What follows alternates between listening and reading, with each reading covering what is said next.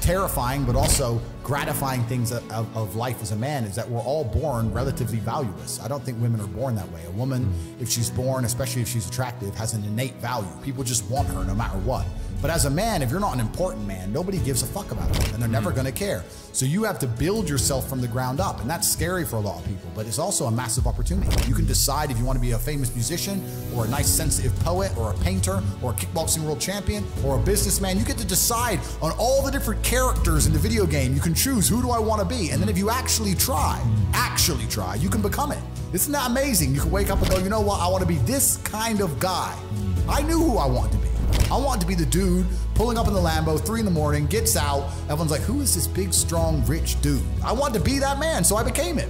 And if you don't want that, if you want to go be a musician and play guitar and get a bunch of chicks and chill in Bali and smoke weed, whatever, go, you can choose your character and build it. A lot of people don't have the ability to understand the compounding effect of doing the right thing time after time. Even if you start a new business and you don't know what to do. I guarantee if you're always on time, if you're a builder and you're always on time, take the basic shit, just be on time. Yeah. Over time, you may think, oh, I'm just on time, no one notices. Trust me, across 10 years, that's the difference between being a successful builder and not being a successful builder. Yeah. Stick to the absolute basics and do the right thing and know what you're supposed to do.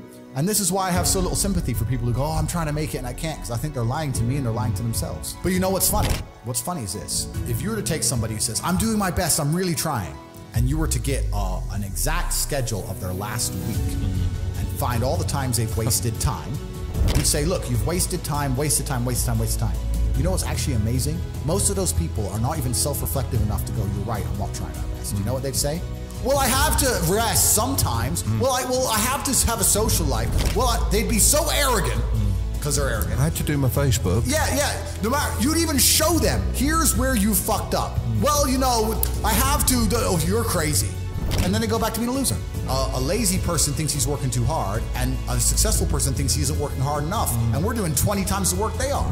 And we're like, oh, I could have done more, could have done this. Oh, I missed that today, can't miss that again. Oh, I should have taken that call. I should have flown there. I should have. That's, you know, we have guilt about it. They don't give a solitary fuck. And even if you pointed it out to them, they'd sit there and go, oh yeah, they'd make some excuse for it.